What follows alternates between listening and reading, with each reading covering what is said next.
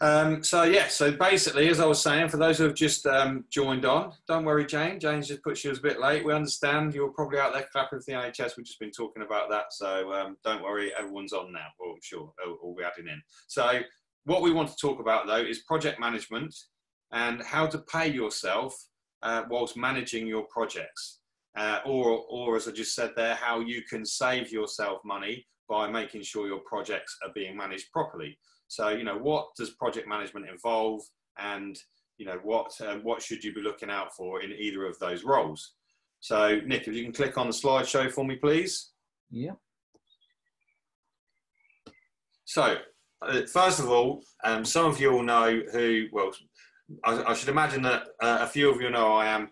Some of you will know Nick is, but Nick's behind the scenes a little bit more than me. So I wanted to introduce him properly. But for those of you who perhaps don't know who I am, so basically I'm Andi Cooke from White Box Property Solutions. As you can see there, actually we quite like our boxes and we like our colours. So I started off in 2007 as a carpenter myself. So I'm from the trades, and I set up Red Box Property Developments. Now Red Box was at the time just me in a van, doing pretty much house refits and kitchens, bathrooms, and just saying yes to anything and then working out how to do it. I partnered up with Lloyd Gerardi in 2014. Just before that, I had built my own house, the house I'm in now actually, and we set up a host of other box companies. So we've got White Box, Green Box is our lettings company, Blue Box is a property management company, Yellow Box Developments, and Purple Box is a land and commercial sourcing. We've got a few others around that as well, but I won't bore you with those. And we've got some special purpose vehicles as well. So that's a term that we use, SPVs is a term that we use when we set up a company to do a development in. So specifically, we've got one, for instance, in Milton Keynes, and it's in the area of Simpson. So it's a company we set up called Simpson MK, and it's literally just to do that development in. It's ring fences that development in there. So when we finish that development, we'll sell those properties or whatever we're going to do with them, and then we'll shut that company down. And if we did another one down the road, we would set a new one up for that. So that doesn't include those. So that's kind of us. We as White Box, we train a lot of people in development. We've got the Property Developers Secrets Facebook group, which is about 16,500 people on it. I'm sure most of you are members on that. If you're not, you should be. It's a really active and supportive group. And we also run the Property Developers Secrets 3-day property development training program, which again, many of the people on here I'm sure have come across or been on. And we train and support people through the whole of the development process. So we've been doing that for a few years now, and about 3 years ago, I'm sure that Nick will correct me in a minute if I'm wrong, but about 3 years ago, a guy came onto the course who was no stranger to property and development, but he was doing it for other people. He was doing it specifically for a corporate. He was working for Taylor Wimpey. He'd been working for Taylor Wimpey for quite a long time, about 11 years at the time, and he wanted to sort of see how he could do it for himself and, maybe come away from the sort of comfortable corporate lifestyle and, getting stuck in the corporate routine and see about, setting up his own sites. So he came on the course. It was a 2-day course at the time. And he saw the potential in maybe, breaking away, and it gave him the idea, but he didn't quite know how to go through with it. So he approached me and he said, well, can we work together, and, I can help you project manage your sites alongside maybe getting some of my own going. Like I said, that was about 3 years ago, and that was the first time I met Nick Leeding. So Nick, I just want to bring you in now and introduce you properly. So that's your background to it. I'd like you to sort of go into that a little bit more, please. But yeah, to everybody, here's Nicholas Leeding. Yeah, so it was actually 2016, so it's 4 years. Doesn't time fly when you're having fun? Wow. So 2016, I came on the course, as Andy said. I'd been building houses for years. I'd done my own projects, but on a smaller scale, like ones and refurbs and conversion bits and pieces, as well as doing the main build, sort of churning out between 50 to 100 plus houses a year with a big team of guys around me. And I wanted to understand the other elements to it that weren't on the more construction-based side. So I didn't have a huge amount of clue about the funding side. I didn't have a clue the planning side and the legals. Those are things that I needed a bit more help on from a leveraging point of view, because I don't know about you guys out there, but there's only a certain point you get to with your own funds. And I found that what I was doing wasn't leveraging enough, and I was able to do projects, but there's only a certain limit to what you can do with your own funds and things like that. And I wanted to understand how I could get investors, how I could scale on a sort of effect to be able to do more stuff than just the odd one project, and get out of the corporate, because it wasn't ever something I wanted to be in forever. It was a sort of a stepping stone to the next thing. So my sort of corporate journey, if you like, is I didn't come through university, and I didn't have the sort of that side of it. I worked in a practical sense on sites, and became an assistant site manager back in 2005-6 when I was 23, I think it was. And then I worked all the way up through from doing that to running my own sites, to running larger sites, to having bigger teams and having multiples of people below you, running the big compounds and making sure everything was sweet. So that was sort of the way I went, but all the way along doing my own stuff in my spare time as well. So sort of building that rounded sort of scenario. So met these two guys through a mutual connection that that's very close to Lloyd, and started to sort of look into how I could do things myself. And then it wasn't till June 2017 that I left the corporate role, and it's now been 3 years out of the corporate, 4 years since I met these guys. So yeah, things definitely changed a year onto that, and we've sort of been progressing since. Yeah, so definitely. So, and that was a big changing point for us, because Nick brought all of that sort of corporate governance, if you like, and, you know, the hosts of paperwork that they have with them, and, you know, the site safety stuff, and all the stuff that, you know, a fully rounded project manager should be controlling. And what we'll describe to you today, and what we're going to show you tonight, is the roundedness of a project manager. It's not just about when you get onto site and, you know, when you get a spade in the ground, if you like, and running the day-to-day. That's kind of a site manager. A project manager is fully rounded, right from the purchase of a site, or even the planning of a purchase of a site and the due diligence involved with that, right through to the delivery of a site, and, you know, how it's going to be sold or rented out at the other end, and all of the planning of, you know, costings, materials, and call-offs, and everything in between it. So actually the on-site bit is just a part of that. It's you know, it's a fraction of it in some ways. It's not the full job by any means. So what Nick brought to us with that was, you know, he standardized our processes and our systems, and before that it was kind of just me feeling my way. Like I say, I was just a carpenter. I didn't have all that experience that Nick had, and, you know, I found my way through by will and making mistakes, really. But of course mistakes are costly. You learn the lessons, but you learn them by quite a heavy entrance fee, if you like, or you can do. So what we thought we'd do is we'd show you some of how that's progressed into some of the sites that we're on and working on at the moment. Just before I go into those though, there was a comment in here about someone with a hand up. I'm not watching the participants page with the hands up. If you have got a question, just whack it into the chat, and we will get round to them. Some of them we'll leave to the end though, because we want to get through quite a lot of information on here. But if you put it in the chat, we have got the chat box open, and if it's a quick thing, we may just add it in if it's relevant at the time. Okay, so if you'd like to move on, so we're going to run through these. We don't want to spend too much time on them, but it's important for you to see what kind of things we're working on, and how we're running these. So this is a site. This is Simpson MK, actually, the one I just mentioned earlier. So this is in Milton Keynes, right in the centre of Milton Keynes.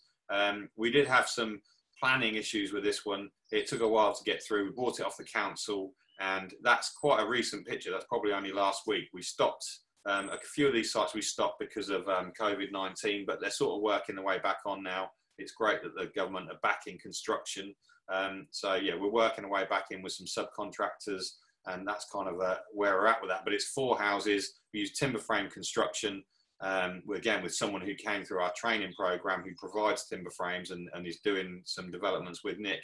Yeah, you can see it there.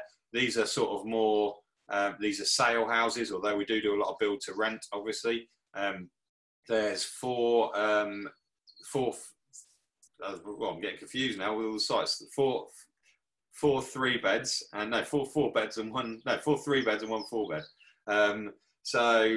Yeah, so these are progressing now. There's one more to go up in a timber frame, and these will be complete in the next few months. Nick, do you want to move on to one of yours? Yeah, so, oh, sorry.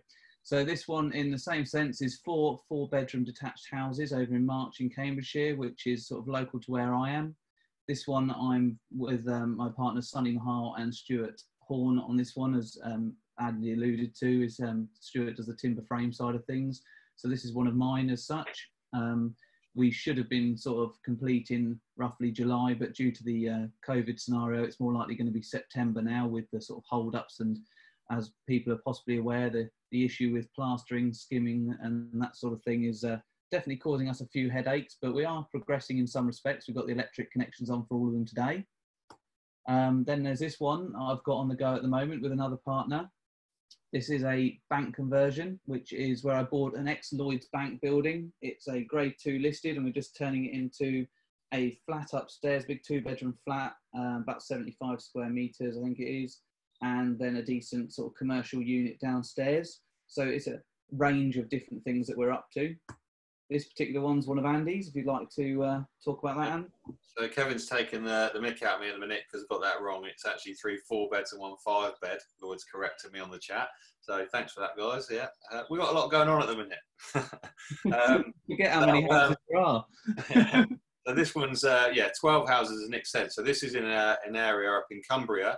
And we moved up and started working there in about 2015. We've got quite a lot of properties up there and a few live sites. So this was 12 houses. It was an old social club when we bought it, and it had outline planning for 8. We knocked the social club down, enhanced the planning to 12, and as you can see, there's a few going up now. Again, we're using timber frame for this. The site's progressing really well, and these will be finished towards the end of the year. Yeah, so with this one, we had a variety of different issues to get over with ground contaminants and stuff like that. It wasn't a simple build, and it's all the different challenges that throw at you that make you appreciate everything and learn for next time, etc. So that's the role of the project manager, is always evolving. You don't know everything. You're never going to know everything, but you work your way through every problem, and the more problems you solve, the easier it becomes. So this is another one of Andy's. I think the important thing with this, the last one, this one and the next one, these are all about 4.5 hours away from us, maybe 5 hours from Nick, because Nick also lives about an hour away from where our office is. So a good important point with that one, though, is that he's been able to manage them remotely, and he's managing all of the sites we're looking at here at one point. So a project manager just doesn't have to just work on one site at a time. You know, they've got site managers on each site who can sort of carry out the work that they're planning, so they can plan several, they can plan in different areas of the country. It doesn't have to be around the corner to them, but you need to know what sort of things you're working on, if you like. You need to know all the areas and aspects. There's quite a lot to it, but like I say, you can work on more than one at once. So this is Lawson Street. This again is up in Cumbria. We bought this, originally it was 5 houses years ago. Then it was made into a couple of sort of solicitors' offices, or solicitors and accountants. It was derelict for quite a while. It's right in the centre of town, and the council owned it, and it was a bit of a blight on the landscape. So we ended up buying it from the council. We put planning in. We could have got 12 flats into it, but Lloyd had the bright idea of building this big extension, which is the bit you're looking at on the back there, and it turned it into 18 flats, added 6 flats. So that was a really good sort of bit of foresight from Lloyd. So that really worked well, and that one's pretty much finished now. Literally by the end of this month, that will be finished, and that's going to be rented out, that one. So it's going into the assisted living sector. So there's a real need for that in that area, and it's going to be used for that. So it's really helping the community as well. Yep, exactly so. Then there's this one, which is another one around the corner in the next town to that one. Okay, so yeah, this one is one that we've been getting planning on for a while. It is called Watery Lane. So we're actually buying this from the people who own the factory next door. It was an overspill car park for them. This is a real nice market town though. So some of the others were in more working towns, so they've got their own market there. But this is it's only down the road from there, but it's a really nice market town with quite high values. So it was allocated in the local plan for 18 houses. So basically that means the council really wanted houses on this site to meet their demands and their quota, but they'd only got 18 on there. So we went to them and basically put an argument forward that we could fit a lot more on there and help them get an even bigger part of their plan through, if you like, their quota. And we've got in fact, you sent an email earlier about this, Nick, to say that the planning committee meeting is in June, isn't it? One of the days in June. This one, the planning committee meeting that was going to get the decision date, was literally the week of the COVID shutdown. So everything got shut down, and we've been holding on for ages for this because it had a few complications with the nature of planning world, and it got shut down the week we were supposed to get it, and so it was rather gutting. Yeah, but you know that we're quite confident we're going to get a positive decision on this because we've been working with the planners and everyone else doing all the reports they need for quite a while on this, and you know, they're being really positive now, aren't they, Nick? Yes, absolutely. And there's a couple of things we've helped them with as such, because they forgot to ask us to do a couple of things, so we've done it nice and quick to be as accommodating as possible. So we're kind of in a favoured scenario. We've done feasibility, and they did their own feasibility, and they found that even with the feasibility scenarios on the social element, we were at a good level. So things are looking very favourable with this at the moment. Okay, next one. Then we've got these one here. Now this one, interestingly, is I'm main contractor / project manager for this one. So this one's being done by my building company, Leeding Projects. Now, the nice thing about this one is it's a former White Box trainee, someone who's come through the White Box education program, someone who was in construction, but not in this sort of capacity, owned a large tiling outfit, worked for a lot of developers, but never done anything like this for himself. And so when we were sort of working together on it, I found that I was sort of helping him, and it became quite a good scenario. I took this on as a main contractor, so I've got lads there working. That's my own little digger there, look, sitting there in the middle of the photo. It's 3 houses. The first 2 that you can see are 4-bed, quite contemporary homes, and the last one's 3-bed. They're about 600k. They're just north of Saffron Walden in Essex. So nice little spot, lovely countryside near Audley End, and it's very, very lovely little development, quite high finish to them. Yeah, I've been to see those actually at an earlier stage of development, and they were really good actually. Yeah, so quite an exciting thing, and it's like, for me and Lloyd, it's like we're proud parents. You know, that we've shown Gary there how to go forward, a bit like Nick to go and do his own projects, and to be going out and he's going and smashing it now. So that's brilliant. Again, in the picture there, a couple of our masterminders who have been through the White Box education system, as Nick put it. And this is one we're actually joint venturing with them on. It's in the local town just up the road from us in Wellingborough. It's an old factory. It was an old shoe factory, then a steel factory, and actually it's been run down, as you can see, for a while. We've managed to get planning on it it had planning, we've just altered the planning a bit, and that's just come through again for 24 flats. So again, a great project to get involved with the guys. And we're helping them go through the processes, because there's quite a lot to it when as you'll see in a moment. Yeah, absolutely. So that one's quite a busy one. This one, so we were talking about the 3 that I just did in Saffron Walden for the contract I'm main contractor for. This is another one I'm about to start for the same client. So gone from one to the next one. So the flow, the actual projects coming through now. So you've got one up for sale, one in planning, and this one is now going to be started. We did the foundations on this one about 3 or 4 months ago to keep the planning in line, because it was about to run out. And whilst the funding was all sorted out, done the funding through the partner Roma. So this nice scenario there. And that one's about to kick off next month with a proper site scrape off now, and muck away to be able to start doing. It's got 2 apartments and a house next to it. So it's a block of 3. in one hit. We just landed the welfare unit there last week, hence the photo. So there's a couple of people there just mentioning on, especially the last project about, you know, that, yeah, Jim, that was the one that the guys presented at the network meeting, and a couple of people have seen it on Instagram and things. Yeah, so that's one of our later ones. So yeah, you'll recognise that, and obviously we'll be following these through. But I think the great thing with those projects there is there's some real good variety. There's commercial conversions. There are different parts of the country. In fact, there's a spread all around the country there. They're all being managed by the same people. You know, there are projects, either ours or Nick's himself, or a combination of them. So, you know, they're actual projects that are going on. Now, you know, Nick's just said there that he was with Taylor Wimpey for 11 years, but he actually only started doing this himself in 2016. And, you know, we only started in 2014 as White Box, and I was just a small building company doing extensions and whatever before that. So, you know, this is all very doable for you guys. If you're in developments, if you're looking at project management developments, whatever, you know, there's one thing you can take confidence from is that, you know, we're just a little bit ahead of you, and we can, you know, show you through the processes the mistake. By learning from the mistakes we made, you don't have to make them. So, you know, you're in a good position. So that's all well and good. There's one common factor with all of those sites, though, is that there's obviously got to be builders, there's got to be architects, there's got to be that, but there's definitely got to be a project manager. So what does project management involve, Lloyd? Sorry, Nick, if you can... I'm masquerading as Lloyd, throwing you. Yeah, that's it. You've still got his name tag on your thing, but yeah.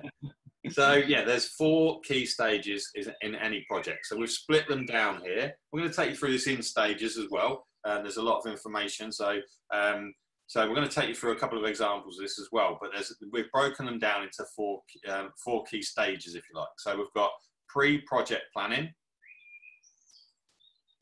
And there's a whole group of subheadings on that, which we will show you in a moment. We've got preliminary works. That's split down to its own group of headings. Then we've got the construction phase and the post-construction phase. So we're splitting them down into 4 easy sort of digestible areas, if you like. We tried to create modules to create chapters, if you like, of a journey, and to things that you put into place at certain points to enable you to go to the next step of that journey. Now, as you go through the points and the stages, you'll find that some very much relate back to the beginning, and you are ongoing with certain things, such as the CDM side of things and stuff like that. But there's certain things you need to sort of arrange early doors, certain things you need to do during the construction, and certain things you need to do post-construction. So we've tried to break it down into that and give it headings. It's a very, very, very big subject to cover, and we've tried to do it in the best sort of manageable way using resources that are widely available to most people. Okay, so we're going to run you through a couple of examples. So firstly, we're going to give you a couple of examples in the pre-project planning stage. So the first one is going to be timescales. So this is a key part of what a project manager needs to do. Timescales are going to affect everything in a development. They need to be created at the start, how the chronology of the whole development is going to run, if you like, from conception and the offer stage through to completion. But then it's going to be monitored all the way through. It's going to have a feedback loop all the way through. So Nick, do you want to talk us through how you would see timescales?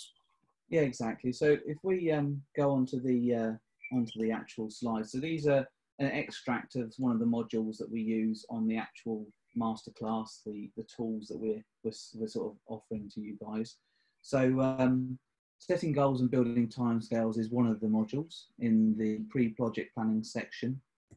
So goal setting. So we've got to try and approximate timescales, because when you're trying to focus a project, that you can say, oh yeah, the build is going to take 8 months and it's going to take 2 months for planning and it might take this and it might take that. But why don't we get it down on paper and try and allow for all the different elements that you need to put in play? And should we look at those and try and find a concise way of doing it to try and structure it? It might not work to the week, but at least if you have a plan, if you don't, what was the old expression? If you fail to plan, you plan to fail. So you put that in play, you start looking at it. So look at the planning timescales and the actions to take, the funding timescales. So this is a nice little sheet that comes part of this course. Sorry, I'll lose the course word. This toolkit, this range of resources. Okay. So this is a project planner, pre-construction elements, and it shows elements that you need to get in place. So one thing that a lot of people can forget and oversee is that the construction phase on a site is maybe only a third of the site. You've got a decent chunk at the beginning of stuff you need to get done first before you even land on site. And then you've got the after construction period when you've got the completions, the refinancing, stuff like that. So looking at the first step. So this here is a sample schedule of 2020. You can see in the top line, the 1 to 52 of the weeks, the week commencing dates on the blue coloured line, the end of quarters in yellow. So just give you an idea where you are in the year. And then on the left-hand column, you can see all the different things that we've got to look at. So when you look at the actual project, so submit full proposal for review. So what we're doing there, well, you're putting a proposal to the potential vendor. You're saying, well, look, this is what I can offer you. This is the terms I'd like to do it in, that sort of thing. You've got a period for the offer to be accepted. You've got a period where you need to appoint a solicitor and get their heads around it and get a heads of terms agreed with the potential vendor. So even just that little section, look there, that's near enough a 6-week window from when you get that play of putting the offer in to getting a heads of terms agreed. It can take longer than that, but this is an example scenario to sort of give you a bit of a way of looking at it. Then you've got purchase options agreed, you've got exchange of contracts time, completion time. I've just put indicative times in there, but as you start to gain experience with your own legal teams, your own sort of scenarios and how quickly you can move on certain things, you can start to build this up in a bit more of a concise manner. You might in that period be doing it might be a site that you buy with full planning. So some of these elements are not as relevant. It might be a site that you're buying that's not got any planning on and you're doing it to a subject to finance and subject to planning, sorry, scenario. So you might take an on-site architect appraisal, get a scheme design, and then start to look at getting funding in place, a consultation with your bank. Then you might look at getting planning drawings put together, planning drawings completed, and then actually the planning stage. So you can see there, come April through to June, I've got a planning submitted scenario, and then I've got a sort of time of planning approved by 3rd week of June. That might be very ambitious. So it might take 12 months to get planning, but I'm just doing an example for now. And then development finance at the end of getting that into play and starting to push through, because these things take a little while to come through. These things take longer than you ever think, because there's always another query from the finance company. They might want something like a collateral warranty that the architect's never seen one of those before and needs a bit of help and coaxing to get through that element. You don't understand what these different titles I'm saying are, well then maybe this is a place for you to learn. So this is a good thing you're here. So these are all the different things that you might need to consider prior to getting on site, but it's not always an absolutely inclusive thing. As someone's just noted in the comments, there may be contamination. Yeah, absolutely, Bob. And I think I know what you're talking about there, Bob, if you're the Bob I believe you are. Yeah, that can really put a spanner in the works. Hello, Bob, how are you? Right, so moving on. This one here, Nick, is this is your overall initial plan for the project, if you like. As you go into the project and you go through some of these phases, obviously you're going to have a site sort of schedule of works that you'd work towards, which will be a tighter version of the actual on-site part of it. But as you say, the actual on-site part for a project manager is only a proportion of it, or a portion of it. So you're going to then use different tools and different spreadsheets to narrow down those works, and then they're going to be in a feedback loop, because you're going to see what actually happens on site, because that will be on a daily program and a weekly program, obviously. And that will then evolve, because you may get a rain day, you might get a delay on a timber frame being delivered or something like that. So that will be a living and breathing, moving product, if you like, throughout the whole of the development on it. That's it, exactly. These things are never set in stone. As much as you try to coordinate, and we have to put a plan in place, these things do evolve and change, and that's the whole point of managing the project. It's managing the different things that happen, such as COVID. Never saw that coming, did we? You know, that you don't really plan for these things and you've got to accommodate and adjust and move down a different path. You sort of, I liken it to an athletics track or project. It's a hurdles track. You know, you're running along and the first hurdle trips you over, you bowl over, you jump back up again, you jump the next three, the next one trips you over, and so on and so forth. You just got to keep running, you've got to keep going forward, you've got to keep jumping and finding ways over those hoops, those hurdles, to get to the end as the end goal. And the people that can manage that process are the ones that will get the best results. A couple of things there. So yeah, Martin asked about what are the yellow columns. It's been answered in the chat, but just in case anyone's not looking at that, they're quarters basically. So every 3 months, that just signifies the end of a quarter. But this is quite, you know, this is on Excel. This isn't crazy technology that no one's got a hand of. A couple of people there are saying what project management softwares, what tools you use, and all that kind of stuff. Now, I know that you and you know other people use crazy fancy tools and whatever, but you tend to stick to sort of resources that people can get hold of. You know, you use Excel a lot. You use things which are not expensive, sort of monthly tools, don't you? Well, because we work across so many different types of projects, there's not one thing that I've ever found that fitted. And I've tried lots of different software and different samples and different things, but in the tools that I've learned from the days of the corporates and the things that I've built up in my own time since I've been doing this, I've sort of developed these things through Excel, through Word, through PowerPoints, through WhatsApp groups and everything. Like, I don't use anything that's out of the ordinary to the average person. It's all stuff that can be quite easily used and modified to your own needs. Now, with that in mind, the Project Management Masterclass, I was obviously of a mindset of what could I do from that with actually producing stuff that people can use. And yeah, everything's in Excel. The information's all there. You can customize it to what you need, but it's all Excel, Word, simple documents. Okay, cool. Graham has put, in fact, a couple of people have put that they use Microsoft Project, and they're saying how good it is. So, you know, there are lots of solutions out there. I suppose, you know, it's not a one size fits all. We do lots of different variations of products. You know, you obviously make this work with several different projects at the same time, so that's all good.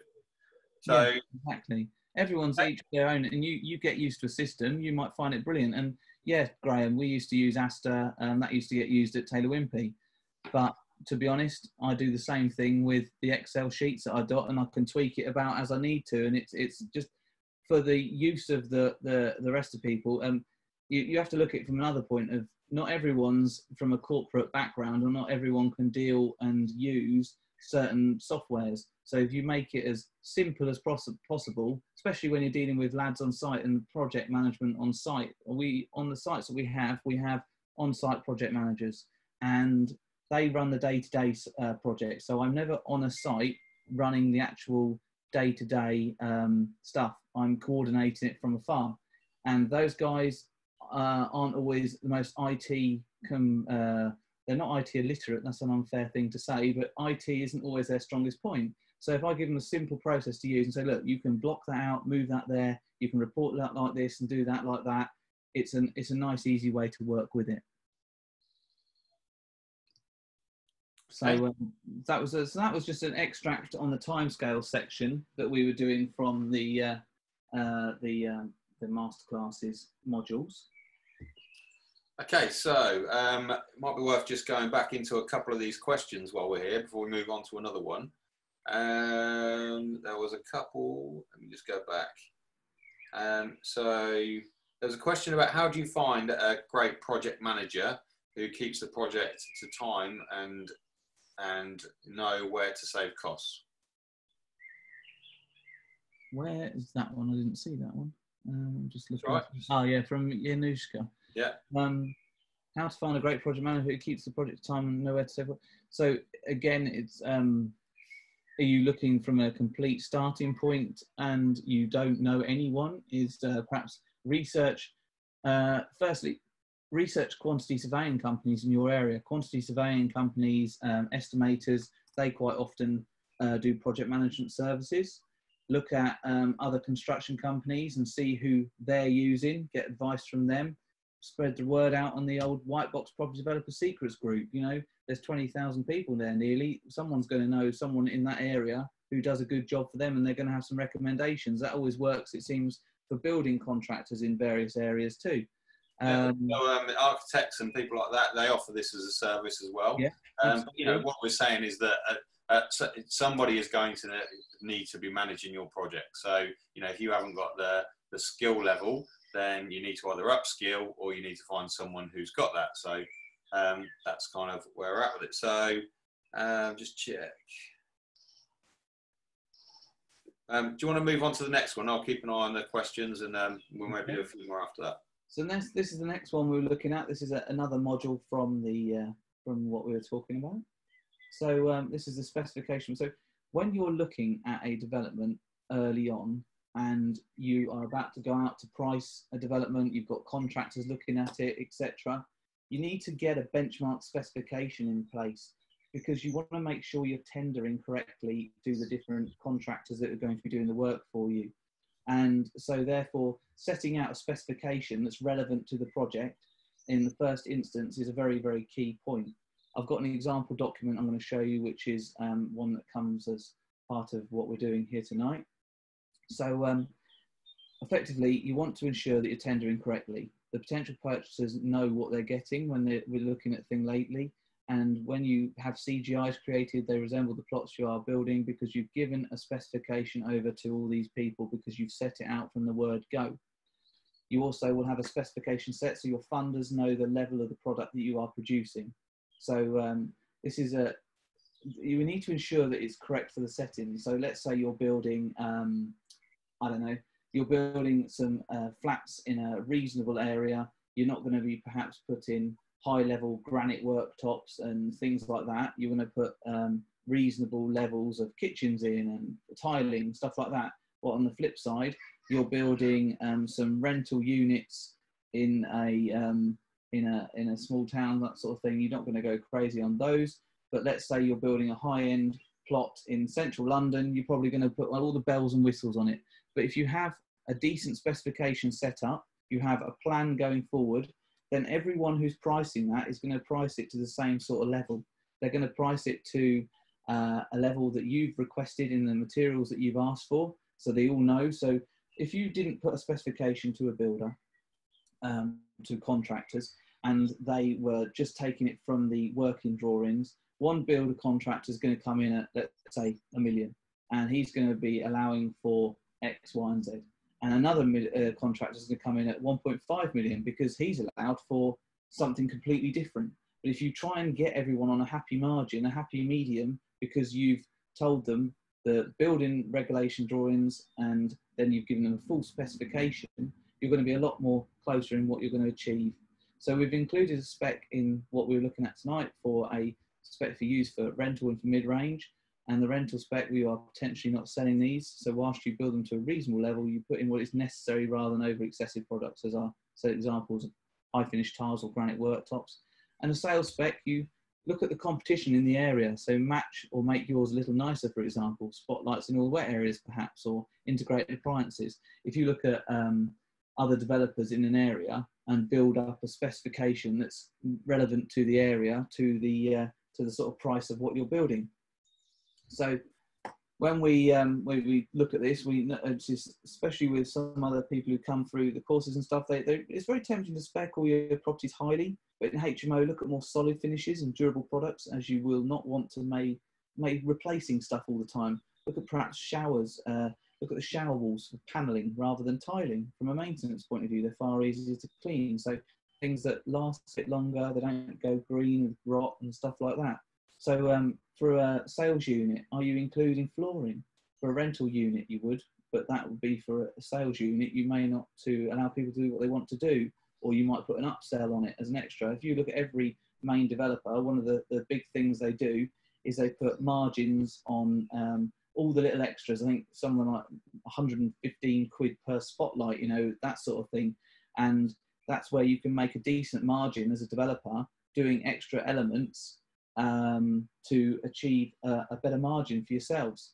So you might cost you 2k to floor something, for example, but you could possibly sell it for 20-30% margin. So, you know, you start to make a little bit of profit elsewhere, not just on the actual properties themselves. So other things that you might want to consider when you're looking at the landscaping specifications, the landscaping, you'd sort of generally, you turf the rear garden and a small amount of planting out front. You wouldn't go, someone said to me, oh, why are you not planting out the rear garden with a whole bunch of landscaping and stuff? Well, I'm not going to spend 2 or 3 grand on that because it's probably not going to make the house worth anymore. There's relative levels to relative things to what you're doing. We do example specs for and show homes from mainstream developers and imitate some mainstream developers spend thousands on research. They target markets, everything like that. You don't need to do that. You can imitate what they do and then make it a little bit nicer to make your product sell the best way it can.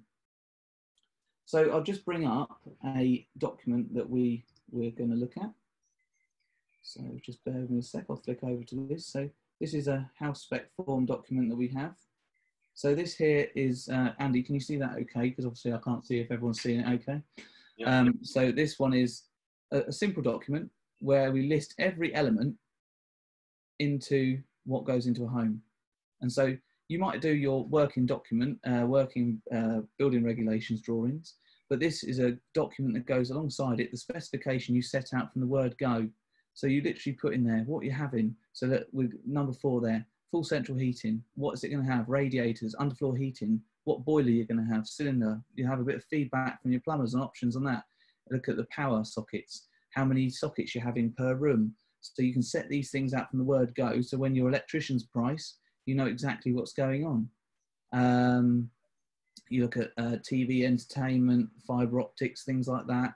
You put in carbon monoxide alarms to make sure you're relevant to the safety specs and things like that. Internal features, what doors are you putting in? Windows, PVC double units, are they going to be grey in the new fashion at the moment, or are they going to be something else? The skirtings you're putting in, you're getting a full detail of everything that's goes into there, and you can customize this to yourself, to your exactly what you need. And as I said earlier, everything I've done here, Excel, Word, very easily to be transferred, and everyone can read it when you send it to them. You send it in sometimes in other softwares, and people can't open it, haven't got that software, that sort of thing. So simple software, simple scenario. External paving, look, I've often thought about what I'm putting in for the front paths, the rear patios, what fencing I'm doing, gardens, what am I allowing for, turfing, rotary dryers, garden sheds, am I putting these things, communal areas for apartments, etc., and apartments only. So these are all the points, and I put examples in certain places. This is just a nice little neat document, again, that can be used to achieve the level that you want to achieve within a project and a property in total. You can customise that on a plot-by-plot basis as well. You may have some 2-bedroom houses that you're speccing at one level and some 5-bedrooms speccing at another level. We often, when we are about to start a project, and when I say start a project, I mean start all the internal sort of discussions relating to the project, we have a sit-down meeting with all the partners. Now, not every site will be the same partners, and different people will have different inputs to put in, and you can sit down and sort of thrash out what everyone wants, and this gives you a nice sort of level to go, right, what are we doing about this? What are we doing about that? What are we doing about the other? And it gives you a sort of starting point to really think about these things where you might not have had that before. So just while we're on that, just to warn you as well, Nick, I'm going to run through a few questions now, but in a moment I'm going to ask you to bring in a traffic management plan example as well. So just so you can get one of those from that we've been talking about before as an example. Just because that's another important role for the project manager. So there's a couple of questions here. So Cristiano, there was one about, do we tender, or do you look for 3 or 4 contracts of tendering? Yeah, that's about the right number. You'd put a comprehensive tender pack. Now that would be, again, the project manager's role. They would put that tendering pack together, and they would put it out to the contractors. The tendering pack would have detail like this specification in it, because it's very, very important that you deal with that and give them what you want them to quote on and tender on, because obviously if you haven't given them your specification, there's ambiguity there, and they're going to fill in the gaps. When someone else is making those decisions for you, that's when, for one, you're not going to get like for like costings, and you could be making your decision on, you know, bad information. And for two, they could, you know, they could just be putting the cheapest products in or whatever, you know. So you need to have control of that. So that all gets done by the project manager. Then Ada, you said about the specification. Who would work with you to get such a level of detail? The quantity surveyor or the architect? Basically, it's the project manager's role who's going to do that. Now, not everyone considers the project manager as in a role like Nick's got. They may have a smaller site, whatever, but somebody is project managing that site, whether you like it or not. Whether it be the owner, who's a self-developer, and they're just sort of working the way through it and working with those people. It could be the architects doing it for you. Obviously, that's going to come at a cost. It could be a quantity surveyor, but somebody is guiding the project in the areas that we're talking about, even if they're not being labelled as a project manager. How does a project manager deal with a contractor that does not build to the benchmark specifications and other colour cost conflicts? And do you supply building materials to the contractor to cut their margins? Or what do you think is the best way of managing build? Look, there's no one size fits all to this. It's what suits the team of people that are being put together to do that development. And it depends the size of the development, the budgets, all of those kind of things. But the project manager would put those options together, if you like, for the developers, if he's not the developer himself. So Nick would come to us and he would say, look, you know, how are we going to approach this project? You know, what kind of team are we going to put together? The bit that at the start, if you've got a builder that's not playing the game and doing it to the right benchmark, that should be managed out before you ever get onto site. You know, you should be picking the right builder by going through the right contractual process, the right, you know, so we would do JCT contracts, for instance, and it would all be listed out what we expect from the builder, and it would all be signed up both ways. Now, it's important to note there that a JCT contract, which is the standard contract that you would do with a main contractor or a builder or any kind of works, even if you have an extension at your home, you could have a simple version of that.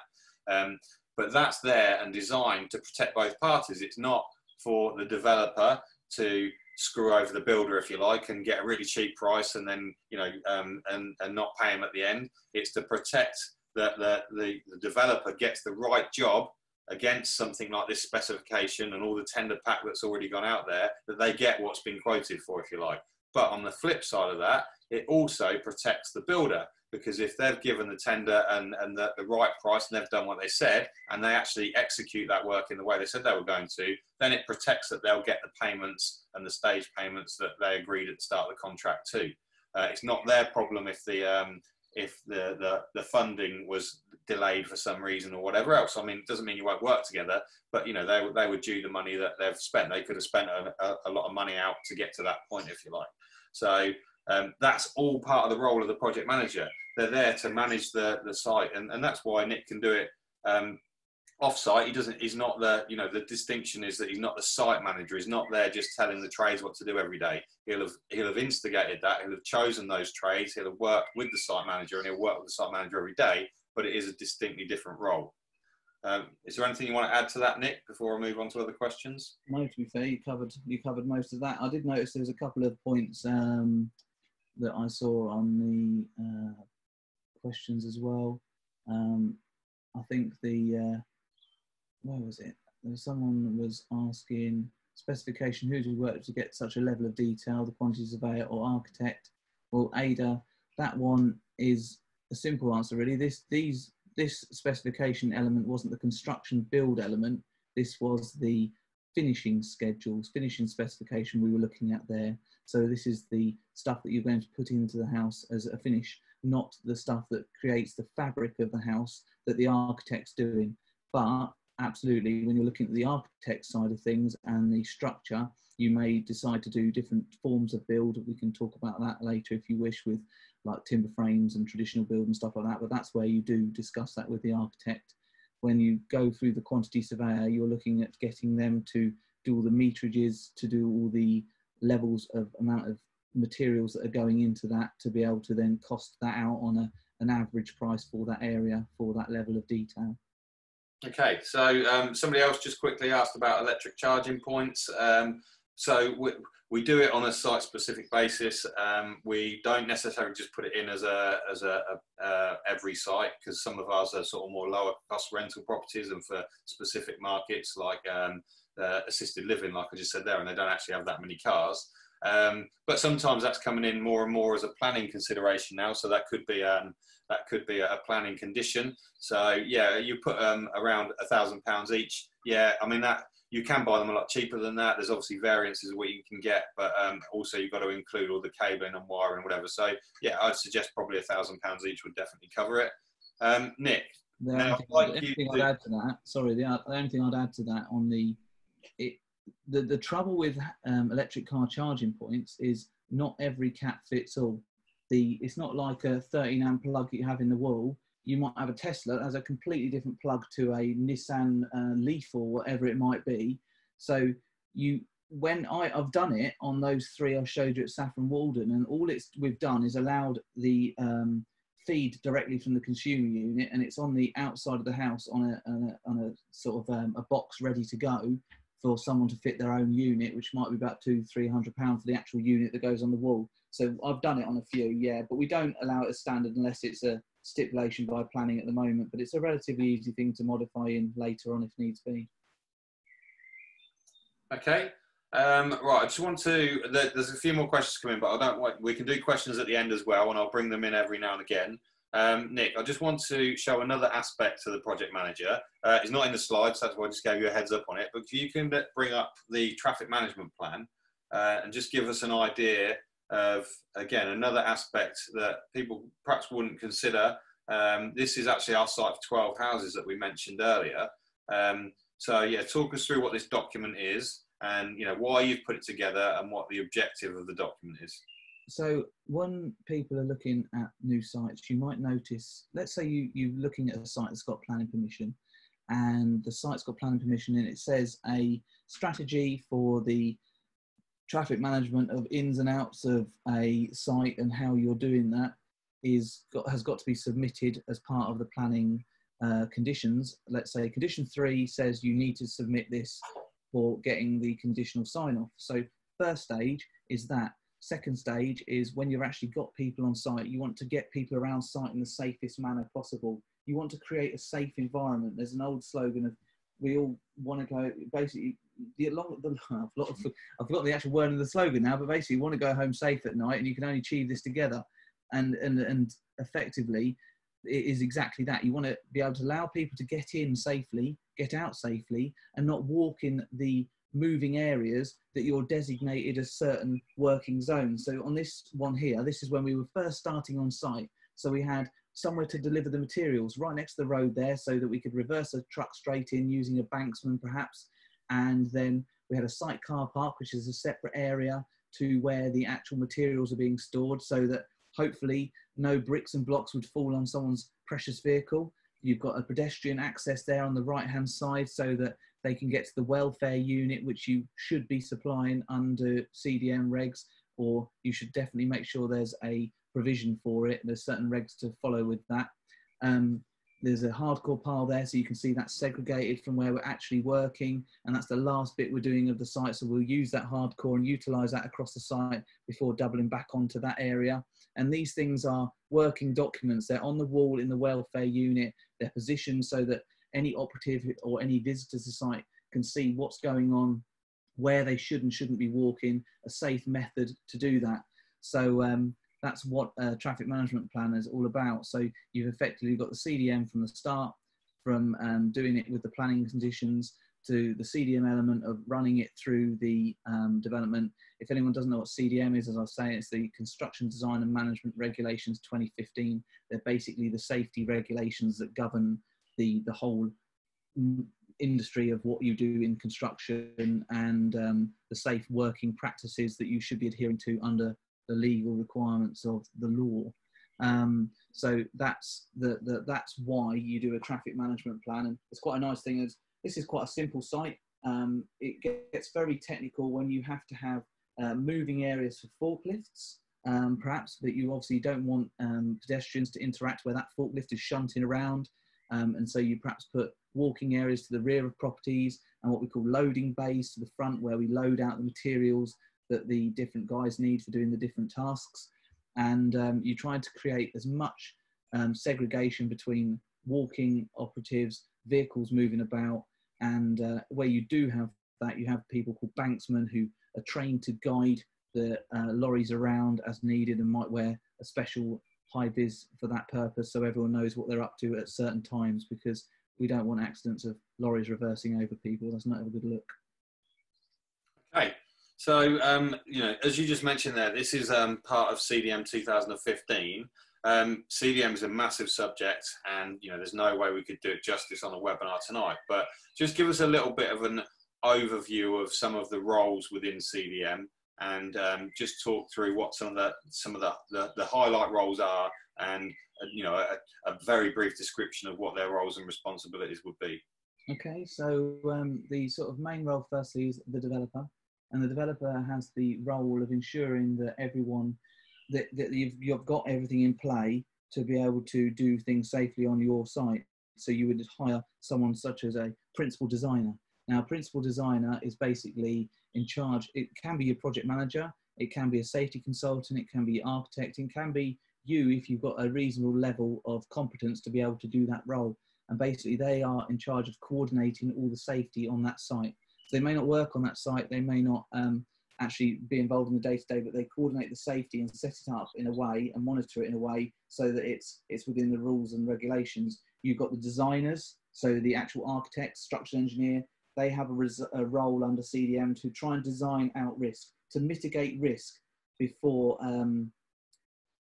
you get anywhere near actually building it. So the idea is that you design something that can be built and put a risk assessment and method statement in to mitigate any issues and build it in the safest manner. So what's the word I'm looking for now? So the next thing is the contractors, and a main contractor, and their responsibilities under it are to ensure that their guys are basically doing everything they should, and they've got the right welfare in play, which comes back to the developer to make sure that they're working with the developer to make sure that the right welfare is in play for the various guys on site. This is very, very loose elements of it, because there's so many different elements to go through. And then you've got the actual lads themselves on site, and how their responsibility is to make sure that they report any issues, they know the rules and regulations they're supposed to be working under, and they're adhering to it from a safety point of view. Okay, thank you. Look, I don't want to confuse people on the webinar, but you know, it's important that people understand that it's a very important job of a project manager to understand all the things that are going on the site. There's lots of moving parts all the time, and you know, you're controlling, or you're the puppeteer, if you like, aren't you? You're controlling all of the different elements of the site, all of the different people who are working there. You're working with a developer if you're not a developer yourself, or you know, you could be the planners, the funders, all of the different elements to make that end product at the end of the day. And that's what you did for 11 years with Taylor Wimpey, and that's what you're doing for us and on your own sites. But there is an opportunity for you guys. If you just want to move on the original slides, please. There's an opportunity for you guys to maximise that, if you like, and you know, there is an opportunity to earn whilst you're doing that role, because somebody has to definitely do that role on every one of the sites. So if you just click forward again, please, Nick. So just bring that all up. So a project manager is going to work throughout the entire of the project. So you know, all of those elements from pre-project planning, preliminary works, construction phase, and after construction is all managed by the project manager throughout. And like I say, every project is going to have a project manager. You know, there's no facet of anything, that any product that is made, any team that works that hasn't got a manager. You know, you don't just expect people, you don't just throw people together and expect a result at the end. Somebody in any walk of life is always managing that, and it's no different on a building site. So if we move forward on the slides there, Nick. So what is the project manager's primary two roles are to keep your to keep your development and your project on budget and on time. And all of the facets that they're going to do, and all of their daily tasks, if you like, and everything they set up is to keep your budget, keep your project on budget and on time, because those things are what's going to control whether it's a successful project or not at the end of the day. Now, as I say, every project has got someone doing that. You just might not be titling them up as a project manager at this point. As you go into bigger projects, then this is a role that is going to be recognised by funders, even private funders as well as development funders, and also that anyone who is going to be reliant on that. So any of your power team who comes and work, they're going to work with the project manager. They're going to want to see that professionalism. They're going to want to see that somebody is controlling it to that level. If we can move forward again. Sorry, we can't both control the slides. So, so a couple of people have asked about, what does a project manager get paid? How does it work against the budget? So look, this is just a very loose example. There's no one size fits all to it. But if you've got, say, a build budget of £1,000, and you've got a time scale of maybe a project like that might take 18 months. So that's not a 12-month project, that's an 18-month project. A project manager could get, that would equate to 6% of the total build budget. So a little bit like architects, sometimes a project manager would be charged against the build cost. So they're not going to be necessarily working all day, every day on that project, as we've just discussed there. Nick works probably on 6 of ours, 5 or 6 of ours. He's got 2 or 3 of his own. So he's working on at any one point, maybe 8 projects. Depending on the level of work that they're going to be working on, those projects would be dependent on how much they would get paid. But just talking about an opportunity for you guys, if it was in this scenario here, 6%, that would be fully project managing a project, obviously, and seeing it through. A wage per month on that would be 3,333. Again, this is just an example to give you an idea. This is an opportunity where some of you guys who are perhaps even doing this role for somebody else, or you've perhaps done your own projects before and maybe not called yourselves a project manager, but you could access, obviously that level, that part of the budget, if you like, is already agreed with the funder. There's not a funder out there who won't agree to a project manager being on the site, because you've got to think that funder has got a first charge on your development and your site to give you the £1 million in your budget there. They need to know that that's being looked after properly. So you'll never get a QS or a funder out there who argues with having a professional project manager on the team, because they know that that's a key role which will keep you on time and keep you on budget. Those 2 key facts. So I need to move my box because I can't see whether things are coming up, my chat box. So on this one here at £3,333 per month, and then on this one we've given an example here. So taking off the 60,000 that the project manager's been paid, and by being efficient, we've suggested they've perhaps saved an extra 10,000. But even if they bring it in on budget, that's brilliant. But someone of that cost is going to be someone who's pretty proficient. We're not saying that every project manager is going to cost you that, but certainly you're paying for experience. So you perhaps wouldn't go for the cheapest architect, the cheapest planning consultant, the cheapest builder. So you probably wouldn't go for the cheapest project manager too, because you want someone who knows what they're talking about, like Nick. So the next one there. And there's just a caveat to that as well. It depends, a project manager, and how much you pay yourself is how much involvement there is in the project. Let's say your project manager's visiting once a month to do an audit visit. It's going to be a very different cost to someone who's there full time running that project for you, and that's their only focus. So that cost fluctuation varies entirely on the project and what's going on. But for this example's sake, this is showing how you could earn out of your own development if you were managing it. That 60 grand, take away your tax, take away your national insurance, all that sort of stuff, equates to around it's about 40k take home after you've allowed for all that other stuff. So that's where that maths makes sense. If anyone's looking at that thinking, well, that doesn't add up to 60 grand. That's the mentality behind that, to show the reality, the real term scenario. Okay, so on this one, we're showing that that it saved the 10,000, as we said. So, you know, what we're trying to show you, obviously this is a webinar, it's only you know, we've only got an hour or hour and a half to show you you know, what the project management role entails. And what, you know, what we've already highlighted is it's quite intense and it's quite an in-depth role. So, you know, some of you have come on because you've heard that we've got the project management masterclass. So the project management masterclass, it solves all of these issues for you. So if you were looking at that thinking, well, I haven't got, you know, I've done a few projects myself, but I don't know all of those things that we talked about. And there's obviously that's just an example. We showed you there was 50 different boxes under all of those four there was 50 subheadings under all of those four main headings there. And, you know, you probably don't even know what they are yet, let alone how to go through them. So the project management masterclass is what me and Nick have put together to solve all those answers for you and show you what you would need to look after to run a project yourself. Also, if you had a main contractor or another project manager, to show you what they should be doing so that you can be checking on them and making sure they're keeping that cost to budget and the time, those two important factors that we said about. So Nick, just move on the slide. What is the project management masterclass? So there's those four headings: the pre-project planning, the preliminary works, the construction phase, and the post-construction.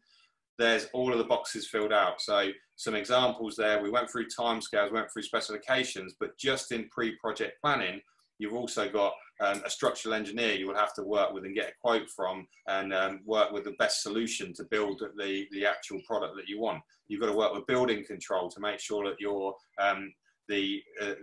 what you're building actually adheres to the regulations that we need to build to in this country. You're working with the QS to get all the costs right. There were some people talking about cost per square foot in different parts of the country. You know, the project manager is going to work very closely with the builder and the QS to work out that cost per square foot and make sure that the original quotes and the tenders are in the right area. And it doesn't always mean the cheapest is the best. You've got to get services on site, warranties, tendering.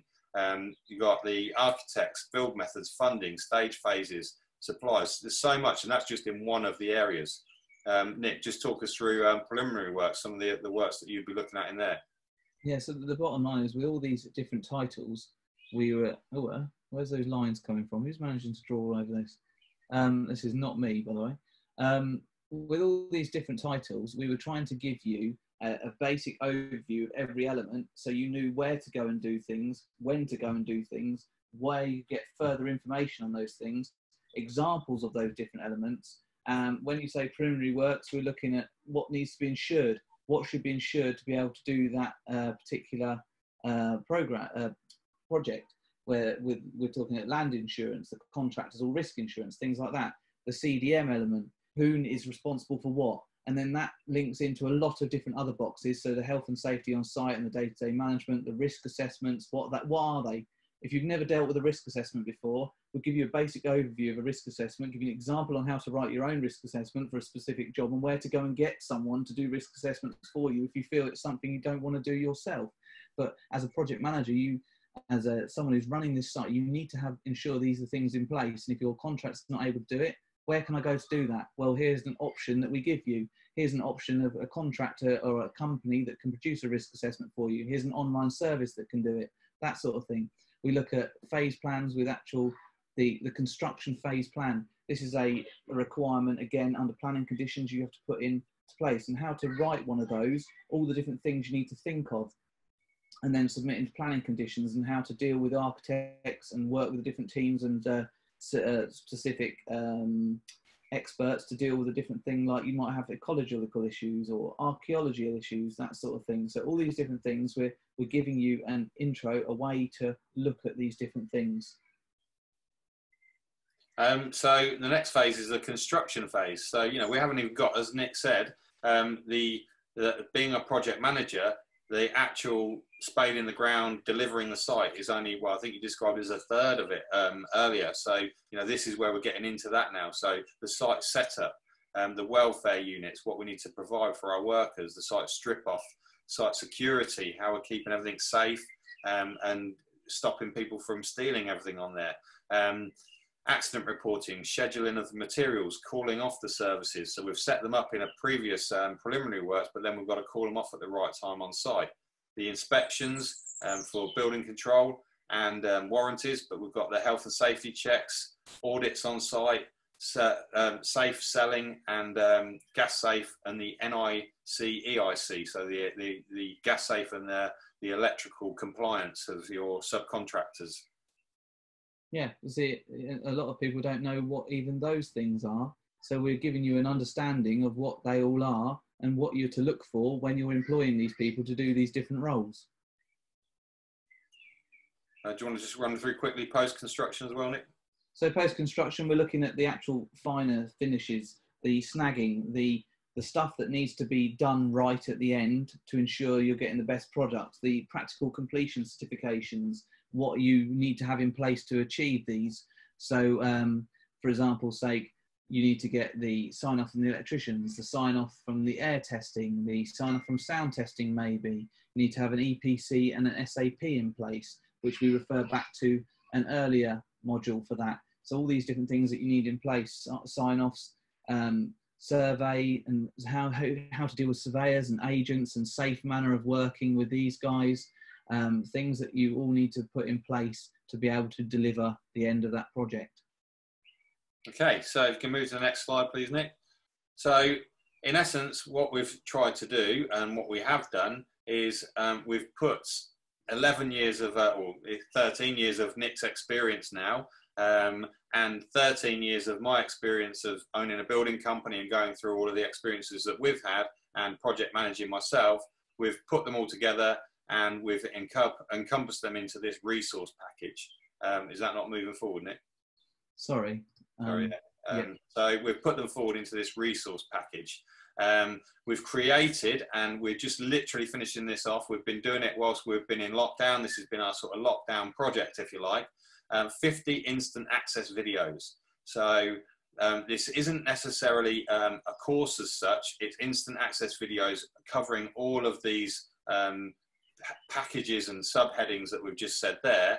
And it covers all aspects of project management, everything that should be considered. It opens up to, you know, videos which talk you through the whole process. They're ranging from 15 minutes to 45 minutes per video. So there's probably over 30, 35 hours of content there, and they're all backed up with the relevant paperwork and files. So, you know, the traffic plan, the specification, everything that, you know, you've seen a couple of files there tonight. There's basically a file for all of those things that has got it from Nick's experience and my experience. So somebody's just asked there, I think Bob asked there, so is it a time limited thing? If you decide to take on the masterclass, you'll get that information forever.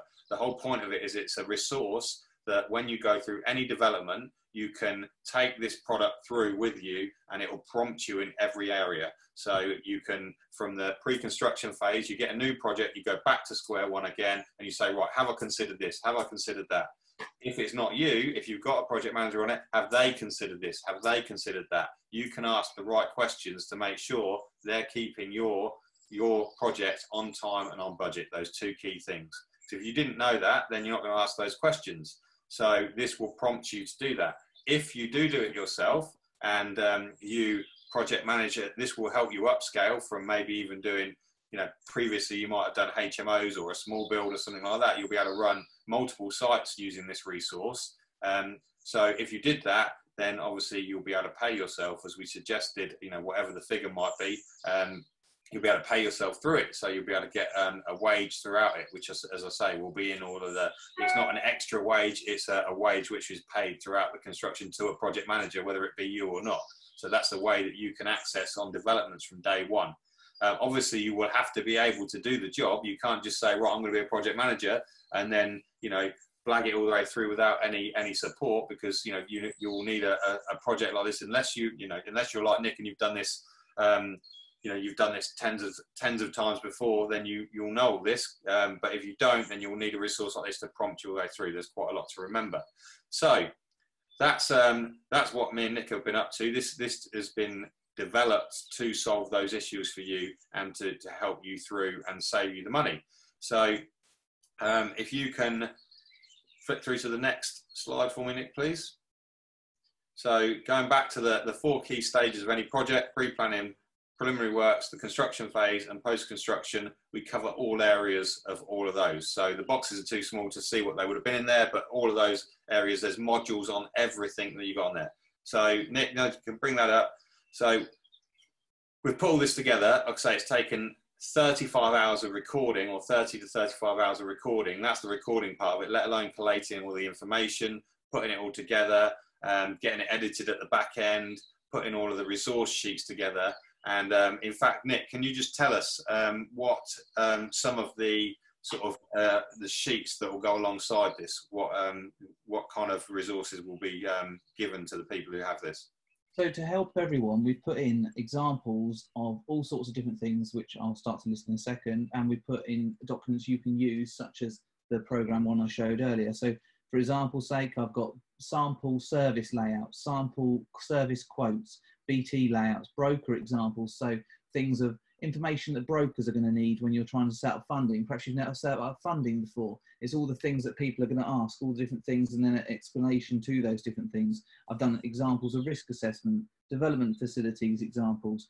I've done example annual programs for site, day-to-day programs, example F10s. Do you know what an F10 is? Well, you will now. You'll be able to understand what that is, where to go and get one of those, weekly programs, gas quotes, house spec forms, induction presentations to induct your guys onto site, insurance broker recommendations and examples of the insurance you need. I've got examples in there of QS reports, so how a QS breaks down their report for a site. I've got examples of method statements, planning portal resource links. I've got planning programs for various sites, example quotes from architects and how they look at the job, all the structures of their REBA pricing, for example. I've got structural engineers quotes in there. I've got other things like good finishes guides. I've got links to other reference materials around different materials and manufacturers' recommended finishes, samples of what you should have as an end result, and completed forms in all different shapes of the different things that you might need to order or book during the site, and how we've completed the form. Because I quite often, when it goes back to even mentees that come through the white box thing, they'll say, oh, how do I fill this out? Well, I've done an example of how it's filled out, how I've filled it out, and how you can then use that and do it for your own thing. Like, how do you calculate how much water usage in the house? I've shown where you do that. How much energy, where do you get an EPC? What is an EPC? What is an SAP? I've given examples of EPCs and SAPs. There's a lot of documents in there. Okay, so look, you know, there's a lot of comments coming in saying how comprehensive it sounds. You know, that we've gone to town on this. James has just said now James is on a development. He knows exactly what we're talking about with all of these things, and he's managing it himself. So, you know, he understands that. Now, that list of documents that Nick's just read out there is worth more than £600 as it is. Not only do you get that, you get all of the module videos and resources to tell you how to use all that stuff. You've literally got me and Nick on a slideshow like this, talking you through personally how we've done it and our examples, and how you can not make those mistakes that we've made in the past, which, you know, have cost us money. So we don't want you guys to make those same mistakes. So you can learn from our experiences. Now, you know, physical courses are obviously much more than 600 plus VAT. But, you know, we've tried to do this understanding what the struggles are for people at the moment. We've had our sites shut down, as I'm sure many other people have. So we want this to be an affordable product so you guys can go and develop safely and keep to time and keep to budget. Nick, if you can move to the next slide, please. Sure. So all of the information you can see, it's backed up with a brand new website that Lloyd's put together as well, easily accessible. You get this stuff for life.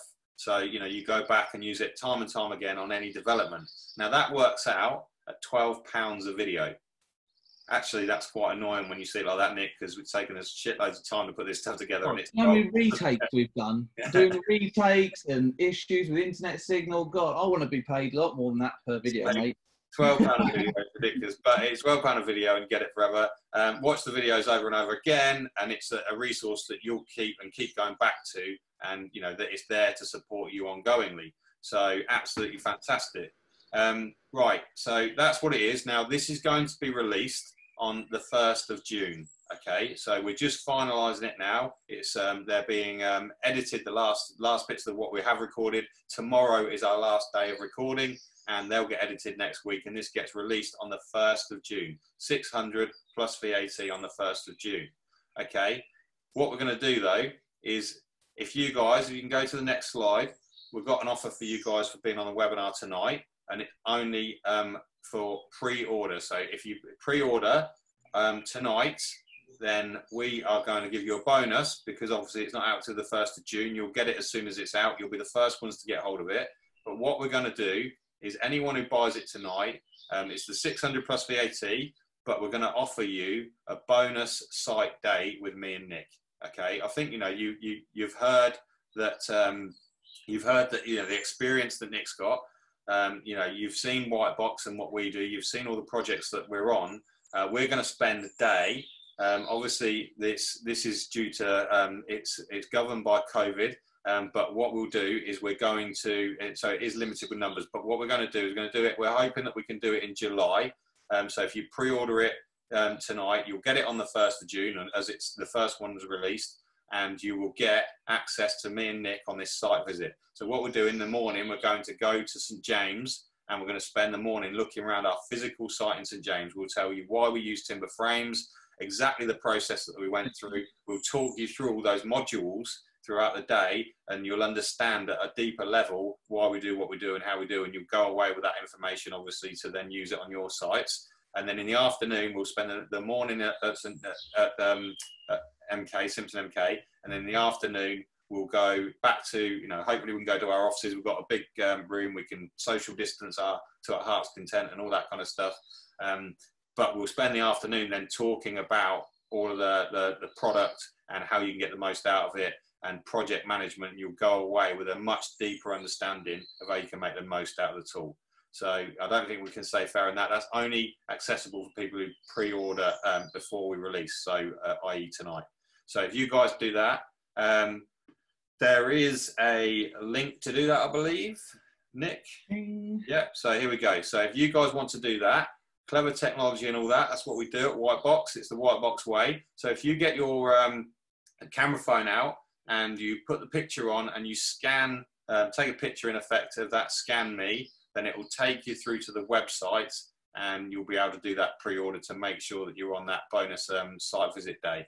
I think you can see from the comments that that how comprehensive it is, and the people who know about developing on sites, what a resource that's going to be. So yeah, it takes you through to there. Or if you haven't got a camera phone, you should get one, because they're really good. But you can go onto whitebox.mykajabi.com/PMM, and that will take you through to the site as well.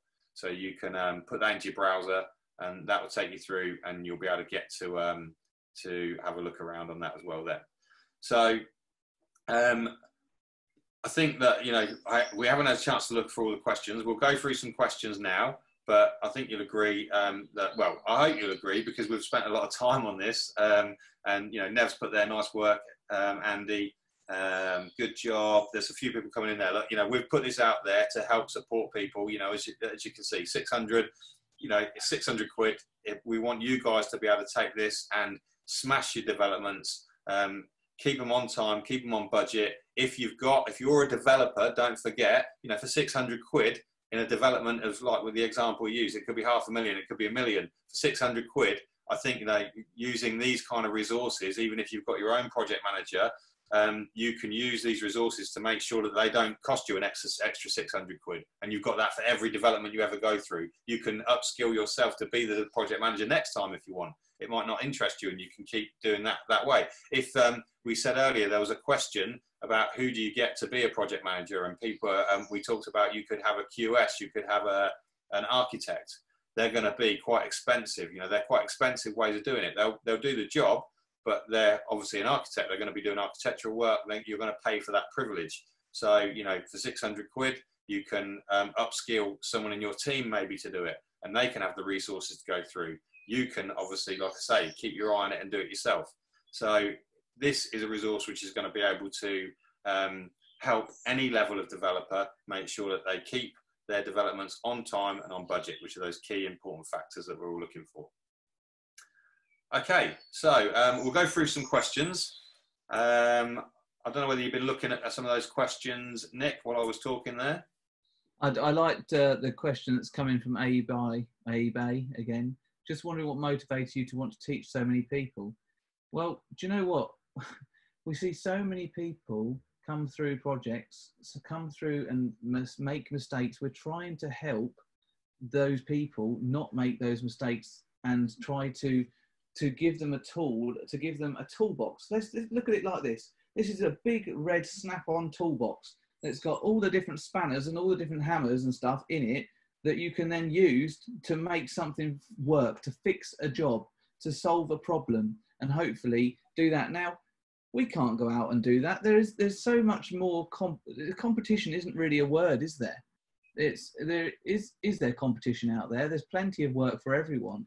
And to actually help people is a much better thing to give back to the community and the sort of the wider reaching sort of element than anything else. Does that make a bit of sense, or does that seem a bit? I'd answer that as well, because I've been training. You do train on our course as well, but obviously me and Lloyd have been training for a bit longer. There's some real love out there for this, Nick. You've been looking through these. I've just been looking through them whilst you were talking then. But yeah, look, there's a lot of people saying thank you and what a great resource it is. Neville sent me a private message, and I just want to read it if you don't mind, Neville, because not any, the others won't see this in the chat. He's put paid 10,000 to go to uni and did not get a site visit or practical help in this area, only theory. Good job, I was a chippy first. So Neville's got some experience. But this is a way that you guys can fast track that. There's others in there. I know Graham's got experience. There's a lot of other people who've got experience. Jim's on sites and people like that. But this is a tool that all those guys who are already doing it can go and sharpen their pencils on their skills. And even Nick, he uses this kind of information. That's why we put it together, to make sure he doesn't miss anything. So this is a great reference for any size of project and anything like. But just go back to that question then, why do we do what we do? I can speak for me and Lloyd, because me and Lloyd feel exactly the same about it.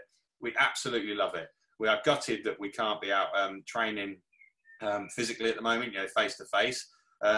We love doing the developments. You've seen what developments we're on. It's not like we don't do developments, but we absolutely love getting in front of people and helping them through their journey. We don't do it for free. We've never claimed that we don't charge for our courses. Obviously, it's a business like any other business.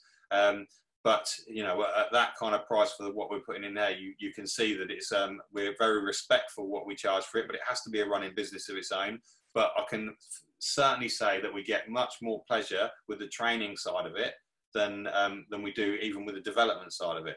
We do the developments because we do love them. But to see people progress and to see the guys who come through the white box training come up through and do the mastermind if that suits them. Some people come out to Bali and Croatia with us, but to see them go out and start doing those developments. Lloyd put a post out earlier where he had like little snippets of actual developments that people have been through our training, and there was loads of them, and that was just snippets of some of the ones that we've got. So to see people going through and actually accessing what we're teaching them is just so it's just another level in self-satisfaction, if you like, and we really enjoy it. So that's why we do it. We don't really buy into the whole you're creating a load of competition, because there's so much opportunity in property. And not only that, there's more opportunity will come out the back of this lockdown than probably we've seen for decades. So this is the time for developers to go out and make hay while the sun shines. But you've got to do it in a considered way. You've got to do it knowing that this stuff exists and that somebody's covering it off. Because every development and every project out there, like I said, has got a project manager, whether you're calling them it or not. So for that kind of price, just make sure that your developments are getting the due care and attention to make sure that those big mistakes aren't getting made and you're not going off time and off budget like probably happens with most developments that go on out there. Okay, Neville's put only 3% of the land has been developed on. So yeah, so there's lots of opportunity out there, let alone commercial conversions. Look, let's go on that one then. So this works obviously for commercial conversions as well. Offices, we've all been locked up for near enough 3 months now, 2.5, 3 months. Yeah, how many people or how many offices do you think that people have, now they've worked out about Zoom and all the other facilities, and now they've worked out they can work from home? There's going to be a whole lot more working from home. Businesses are changing the way that they work. We had Scott Marshall on our network last week, and he said that they're being so much more flexible with their staff and working hours because we've all been forced into working in a different way. So that's going to be more office conversion spaces coming up. So there's lots and lots of opportunity. Okay, so any more questions that you picked out there, Nick? There was one a moment ago. I was just looking at the latest ones all popping in.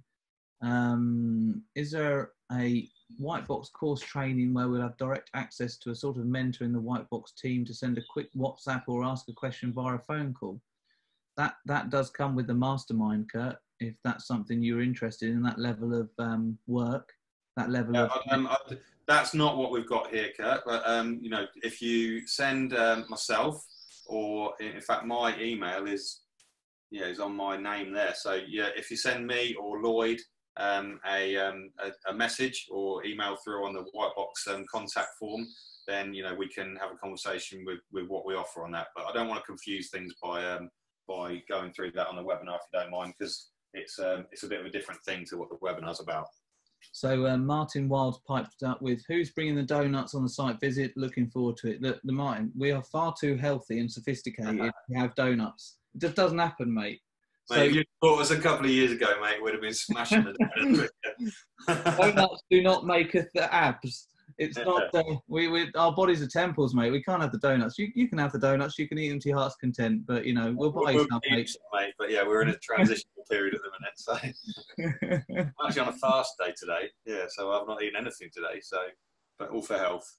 But yeah, so look, it's going to be an awesome day. That we do site visits with our masterminders sometimes, and they always go away absolutely loving it. To physically see some of these sites and to go through every aspect of it, it's quite a rare occasion to be able to go and do that and have such sort of, if you think that with, the masterclass is giving you a lot of detail, we hold nothing back when you're on site. We'll tell you exactly how we purchased the sites, how it went through. That's part of the project management all the way through. We'll teach you everything. As I said earlier, none of these projects, not one project, will ever go exactly how you want it. It will never go perfectly. There will be different ebbs and weaves. There's different things that will happen, and how you deal with them at different stages what makes you and what gets you through and makes the project successful. And as Andy said, if we do a site visit, we'll tell you exactly how that happened and how that got to that stage and how we got around that problem to get to the next stage. And that's the nature of these scenarios. We are real people doing real things out there in the real world. You can come and see a site, you can come and see the dust on the ground and everything like that. It's not superficial, it's not all flannel, it's real life. Derek said he's trying to sign up, but he's getting an error, so I'm not quite sure why that is. I think Lloyd's listening to this. I don't know whether you can help out there, Lloyd, but yeah, I hope that there's not an error with the link. But if you've tried on the scan, maybe try on the going on the whitebox.mikeajabi.com. Oh, he's booking from Ireland, to be fair, so there may be some sort of reason behind that. I don't know. Okay. Well, look, if there is an issue with the fact that you're in Ireland, then we can process the payment. Obviously, physically tomorrow. It's a bit late to do it now. Obviously, the girls aren't working. But yeah. So we'll do that. So there's an error on a few people's. So that's a management issue we need to solve straight away. Yeah. So if you can, So Lloyd will be listening to this. I think he'll be trying to solve that. Lloyd's just put a link up again. Try the link rather than perhaps if you're trying to do it through the QR code and there might be an issue that way. Try typing in that link into your Safari or whatever you're using. Perhaps it's because there's that many You people can just wanting to answer book a couple of online. questions there, Nick. I'll just see what sorts out. Yeah, that's it. So many people want to get on it. It's crashed it. Oh, I can't believe it. That's never a bad thing, is it? See you smiling there, Richard. Yeah. Good. Yeah, so let's have a look. Is there anyone got any direct questions now? I'll keep scanning back and I'll miss questions. So if you've got any specific questions, pop in the box now and we'll go through. There was a couple of questions I remember from earlier. There was a lady called Stacey on. I don't know if she's still about, on the query reference grade 2. I've done a number of grade 2s now and they're very rewarding. You can pick them up sometimes very cheaply because of the grade 2 stigma. If you know what you're doing and you develop a good enough relationship with certain people, you can actually end up doing very well out of it. There are certain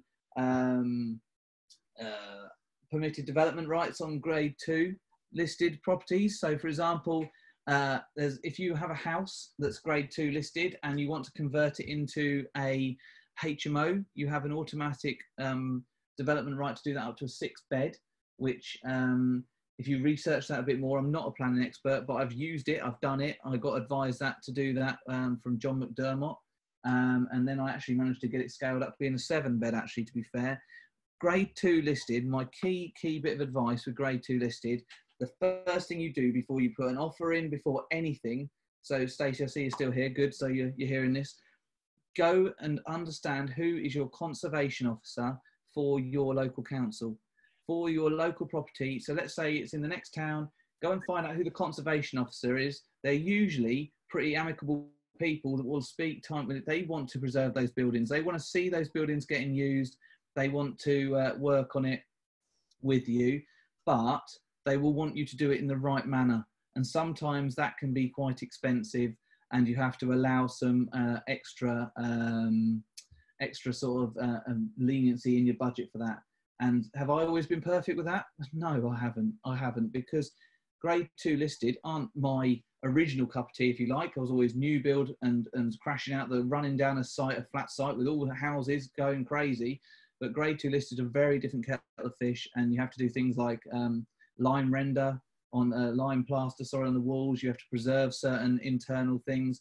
You can look at listed building registers to understand what the factors are that you need to save on that house, on that property. But yeah, so grade 2 listed definitely can be a good little earner. I've personally done, and I've retained, I've got 2 grade 2 listed houses. I've got a grade 2 listed 7-bed HMO. I've got a block of 10 flats, which 8 of them we've got full leasehold and freehold, and 2 are leased to other people, and they're all grade 2. They're all good. That bank I showed earlier is a grade 2 listed bank as well. So I did full foul of planning on that one. I tried to put a HMO in there and the locals were kicking off. They did not want that. So I've had to go down that office and apartment scenario, but it still works. It was still nice, but it wasn't my first preference. Andre said, which listed building can't be converted? Well, that does intend to depend entirely on the building itself, what scenario it is on the high street, things like that. There's a lot of things can't be converted, but the one that I was saying could be converted is a house to HMO under permitted developments. But you can get grade 1s is the one you're talking about there, yeah. So a grade 2 listed building can be converted, but a grade 1 and 1 star are the ones you really don't want to go near. They are the expensive ones. They're the very, very old, very, very restricted buildings, whereas grade 2 are a halfway house. Yeah. There's just to confirm that Derek's got his order through now, so I think that blockage, I think it was just a bit of a one-hit demand and it crashed it a little bit. So if you couldn't get through before, you'll be able to get that on now. Then I think Jim, let me just put there, Jim's put that over 50 webinars since the beginning of March, and this is straight into the top 5. Well done, Jim. Thank you very much. So, yeah, so look, Jim's on a lot of webinars. We knew that anyway, but yeah, he's clarified it with his 50 there, and you know, this is straight in there. So it's a big, important topic.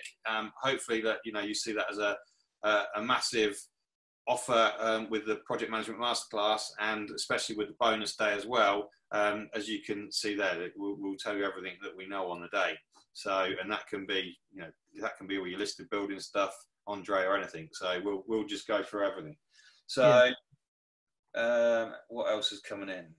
So it was just a couple of more comments about Grade 2, converted by P St Albans. Yeah, exactly. So it sort of backs up what I was saying about how you can do these things.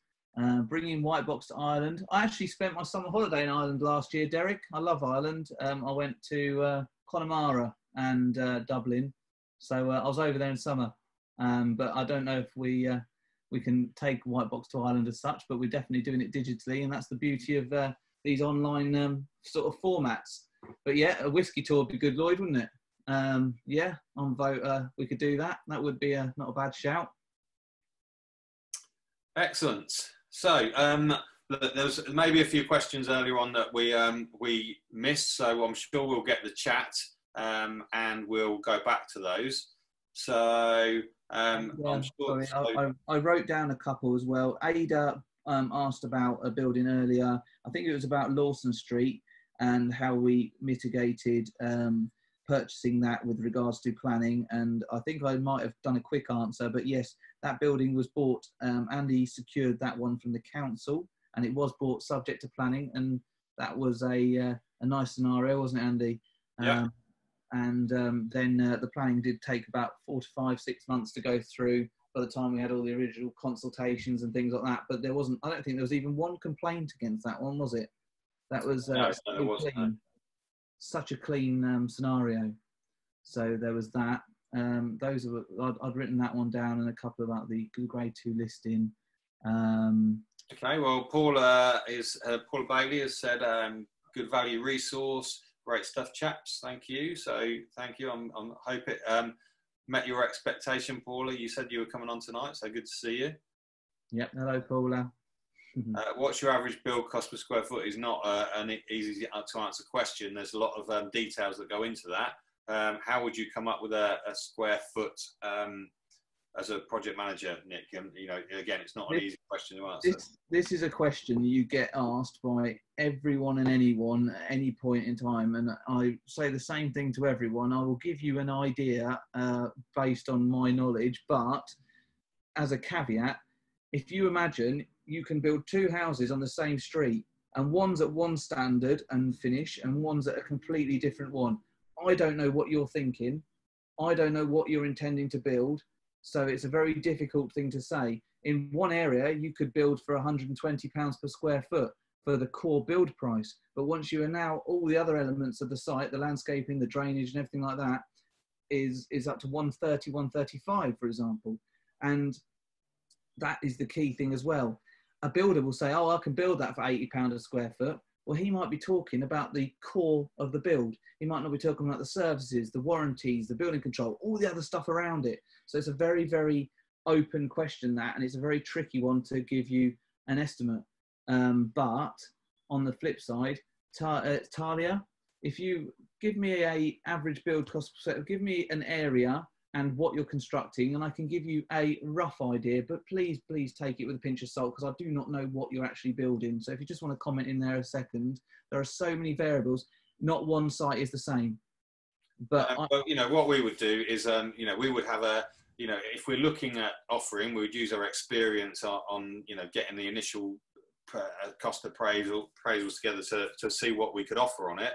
But as it progresses along, we would use our QSs, we would use the tenders, we would go out to builders. Once we'd secured a site at a level, we would then nail that right down by using all the resources around us. And it's the project manager who would tie all those resources together to get that official pound per square foot at that point. So, there's different levels of even how you get to that. So, it's a difficult one for a one question answer, but. So we've got an Essex, 3 floors, 12 apartments, new build. Okay, well, just just north of Essex in Cambridge, I had a QS price me up for some apartment building. It came in at all encompassing 160 a square foot. That is new build. That was reasonable average spec for sale. That was concrete floors. That was block paved parking areas at the front. That included all the services. About 160 a square foot. That was from my QS report. That wasn't me just plucking a figure out of the sky. So without any more, I'd stick 10% or so on that. So I'd say 170 a square foot, just to give you an absolute benchmark. But please, please do not take that as your offer price, because that again is your, you just correctly said that could be split between, you could get a builder say build that for 120, but he's not talking about all the external works and maybe the services and warranties and all the bits that go around it, isn't he? Very good, Jim. Very good. It's specifics and finishes. And for the record, when I do price stuff and I do a square foot price, carpets are not included. Carpets are not a build cost, right? Just to get that clarity out there, carpets are when you look at a build cost, carpets are not seen as a fixtures and fitting. They're seen as a separate thing. They are vatted. New build is vatted at 0 rated. It has VAT, but it's 0 rated. But when you fit carpets in there, you have to charge the client at 20% because it's not a part of the structure of that building. So it's a separate item, as with fitted wardrobes and things like that. So just to chuck that out there, carpets are not part of a build, although you do put them in builds. I've just seen a comment. Yeah, it's just people, there's a few people are starting to drop off now. I think that let's call it a day on this. You can see now project management is a massive subject. It's a massive role, but there are ways you can do it yourselves. Obviously, we've put this together to aid you and to prompt you to make sure you don't miss anything and to like I say, keep your build on time and within budget. So look, go out and hopefully many of you guys, I haven't seen who's ordered it yet. I'll see that after, but hopefully you're coming along and we'll do as many of those days. If there's too many to fit on that day, we'll perhaps have to look at putting another one, because obviously it crashed. So I'm guessing there's quite a lot of people who have wanted it. Richard Lloyd's just put thank you. I know you wanted to see what it involved, so hopefully that's answered all your questions. John Haywood, again a friend of White Box. I'm sure that we'll see you down there. So Graham again. So yeah. So thank you very much for your time being with us this evening. And go to whitebox.mikeajawi.com/PMM, and there's a whole website which will give you all of the subheadings if you need to have more detail. If you do order that, pre-order it, then you'll get access to that day with me and Nick. We'd love to see you there. Thank you very much. Thank you all. Thank you all for joining us. See you later.